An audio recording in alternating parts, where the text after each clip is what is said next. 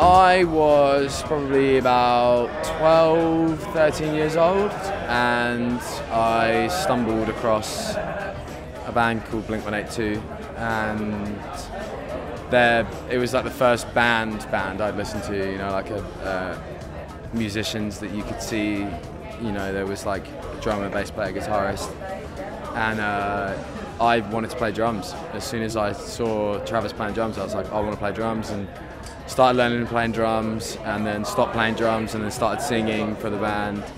And yeah, literally that band inspired me so much to like actually make music. I have it tattooed on my leg. I have the band name tattooed on my leg. It's pretty ridiculous. The last time I got goosebumps was at Rock am Ring for Coldplay, and they started playing Fix You, and it was the worst weather I've ever been in. It was like torrential rain, and then it got to the end of Fix You, and like it started like thunder and lightning everywhere, and it was just like the most insane thing I've ever seen. Like I was like completely mind blown by it, and yeah, I fully was like on the edge of like crying. It was such like a weird moment, but it was incredible.